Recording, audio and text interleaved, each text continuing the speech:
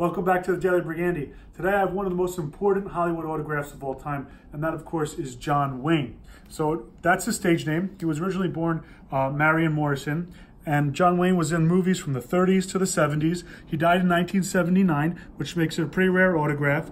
Usually when you find him, it's either a secretarial autograph, meaning someone signed his name for him, or a lot of times they're personalized. So here we have a nice 3x5, a nice clean large signature.